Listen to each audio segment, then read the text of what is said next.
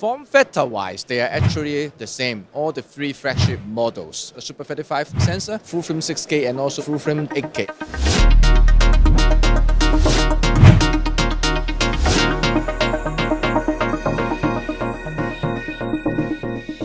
Hello everyone, here from the CAM booth with Kinson Loo to show us everything around the camera, give us a full walkthrough, all the buttons, all the technical specifications that we can see from outside.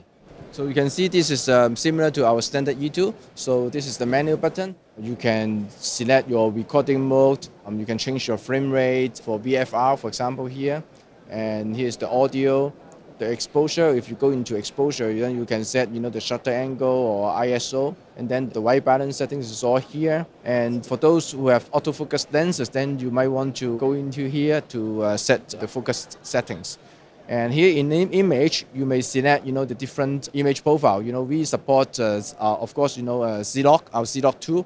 Of course, you can also select to have direct Red 709 output, but also for those who want HLG, or you may want to shoot in the flat mode. Flat mode is actually 709, but with the C-Log dynamic range. And then you have the connection and some of the system features here as well. Let's take a look on the rear side of the CAM E2. Here, this is the Wi-Fi antenna, so you can actually hook up your iPhone or Android phone, with the Wi-Fi connectivity and to control and do live stream of the CAM E2.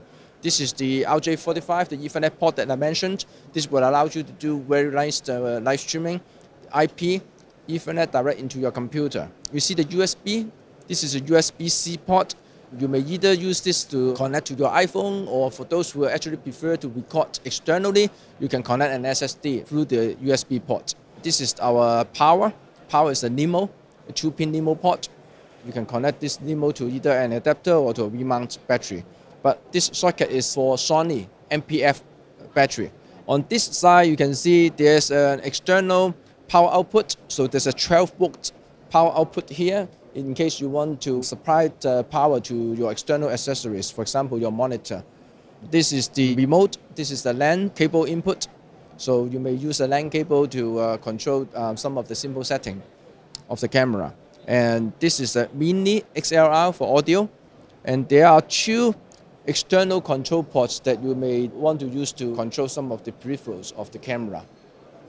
And on this side of the camera, you can actually see F1, F2, F3, and F4, so 4 programmable buttons. And then the bottom one is our power on-off button. But if you short press the power button, it actually works as a playback function. And this side you have the audio, the mic, and also the ear jack. Forgot to mention is also the internal CFast. This is the internal CFast card slot. We have moved from the other side of the camera to this side. This is the major difference compared to our standard CAM E2. Good. So excellent, and thank you very much for showing us around.